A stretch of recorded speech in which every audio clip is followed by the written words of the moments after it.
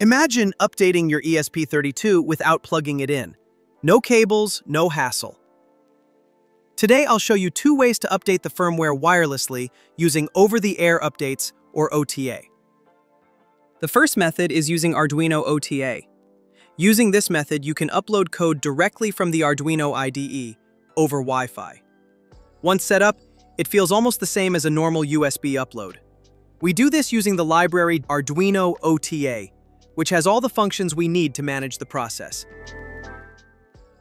Select your board, then go to File, Examples, Arduino OTA, and select Basic OTA. The sketch includes everything needed to set up a basic OTA-enabled program. Enter your Wi-Fi credentials here. In Setup, we connect to Wi-Fi first.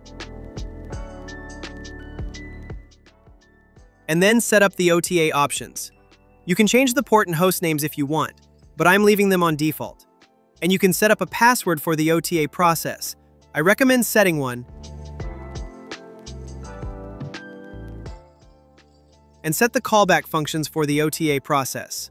The code inside the onStart block will execute when the update is started, and the onEnd executes when the update ends. And the onProgress block updates the progress of the update, and this block prints errors if there are any. And in the loop, we call Arduino OTA.handle, which checks for incoming OTA requests. You can add all your code below this. Let's add an LED blink routine.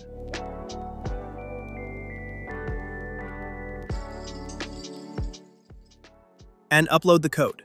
You still need to plug in the USB the very first time, just to flash the OTA-enabled sketch. As you can see, the LED is blinking and the OTA code is running quietly in the background. Let's remove the ESP32 from the computer and power it with a battery.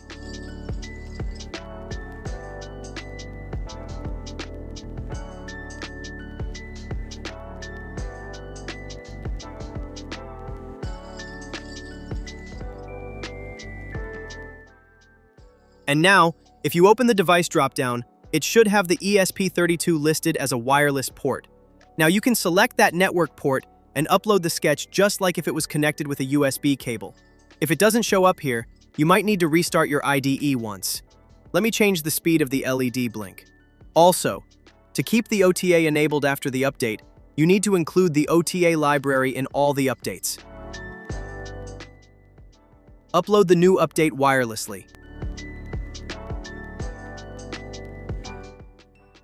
Here, you can see the new code running immediately after the OTA update. This method is easy, but it is not very secure.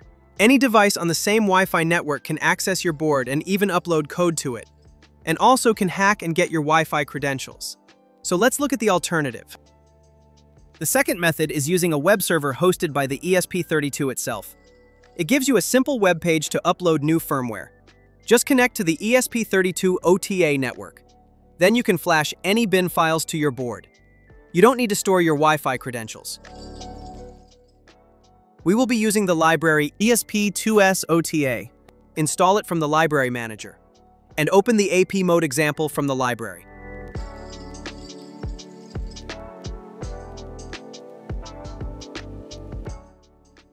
You can change the default name and password of the Wi-Fi network if you'd like. You can also change the IP address.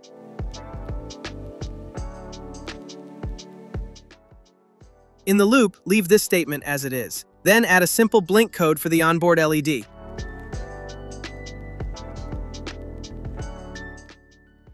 Then upload this code. Once done, the ESP32 will become a Wi-Fi access point that you can connect to. Connect your computer to the ESP32 OTA Wi-Fi network.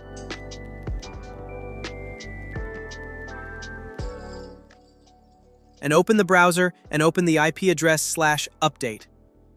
In this page, you can select a bin file and flash it.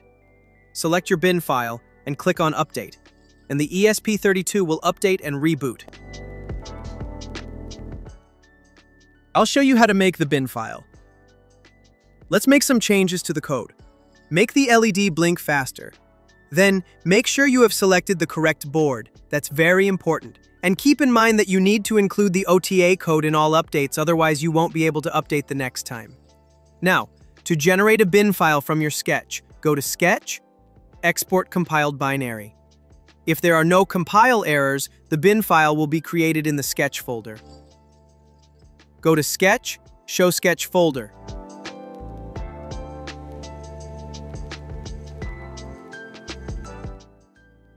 You should have multiple files in your Sketch folder. The one we need is a .bin file that does not say anything other than the sketch name. So the first one here. Go to the web server, select this bin file and upload it.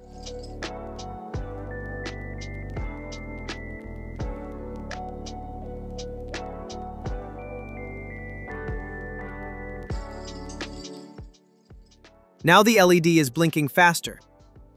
These are my two favorite methods to update my ESP32 projects wirelessly. Let me know in the comments if you also update your projects through OTA.